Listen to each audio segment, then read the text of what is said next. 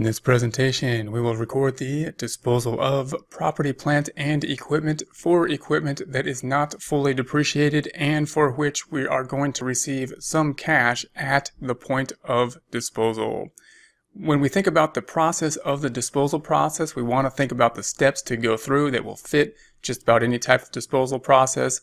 We also want to think too about the journal entry that may be necessary in order to record depreciation up to the point of disposal. We'll talk about that more in a second.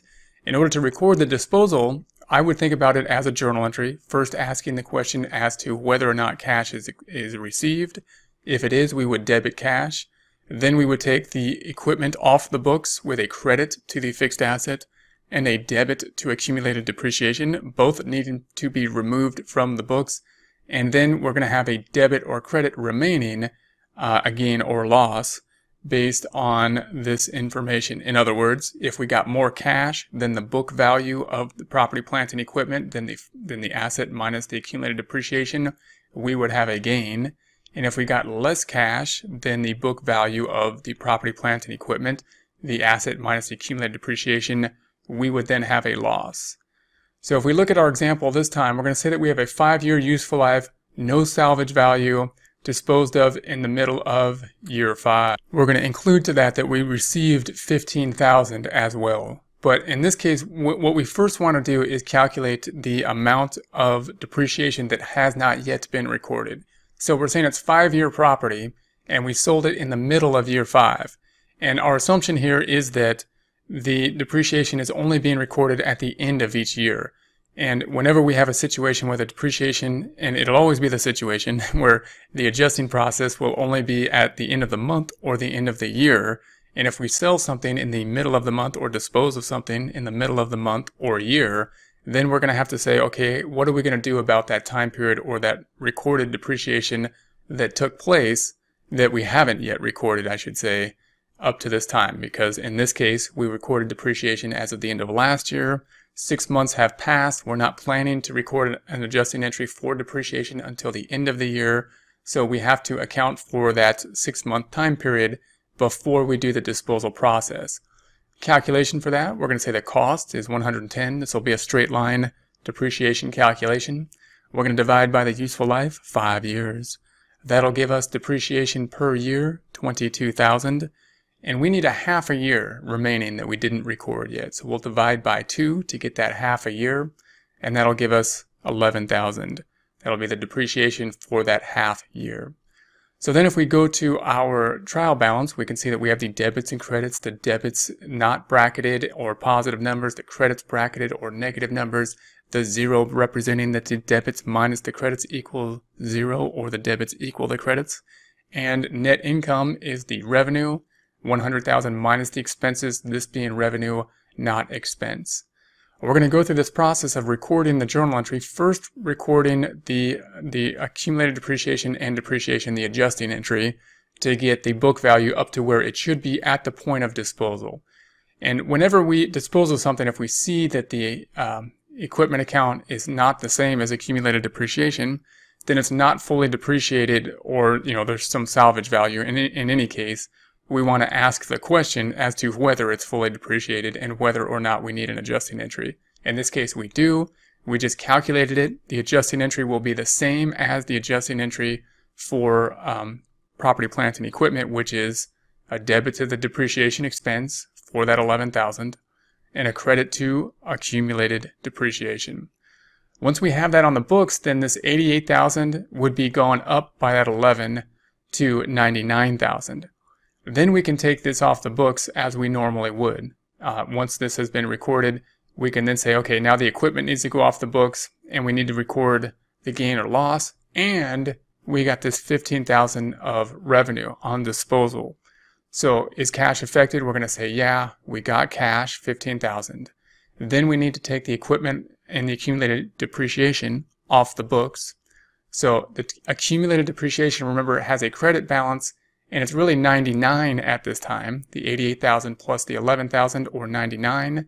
It has a credit balance. We're going to take it off the books, doing the opposite thing to it, a debit. The equipment is on the books for 110,000, debit. We're going to take it off the books by doing the opposite thing to it, a credit. And then the difference is going to be 4,000.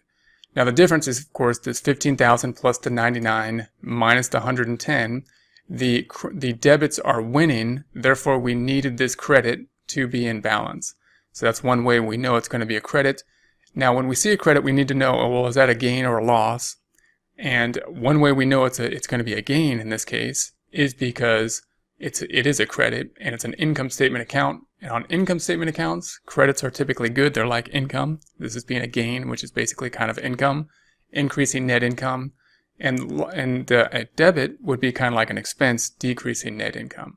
The other way we know is that the 110,000 minus the 99,000 is the book value of this property, plant, and equipment. So how would we calculate the book value at this time? 110,000 minus 99,000. So we've got a $1,000 book. Let's do that again. That doesn't look right. 110,000 minus the 99,000 gives us 11,000 on the book value, and we sold it for 15,000. So if we subtract out the 15, we got 4,000 more dollars than the book value of the equipment. So that's going to be a gain in that case. If we record this out, then we're going to say that the depreciation here, this journal entry, bringing the 0 up by 11,000 to 11,000. The accumulated depreciation here is going to bring the 88,000 up by 11, but then we're going to combine that with this 99 so that we can put it on the same slide here. So we got the credit here and the debit here, which will ultimately bring this up by 11 to 99 and then back down by 99. So we're going to credit it by 11, debit it by 99, which is a net of 88, bringing it down to 0. And then the cash is going to be here. There's the 500,000, and we're going to debit it by 15, bring it up to 515. Credit to equipment. So here's the equipment count, 110,000.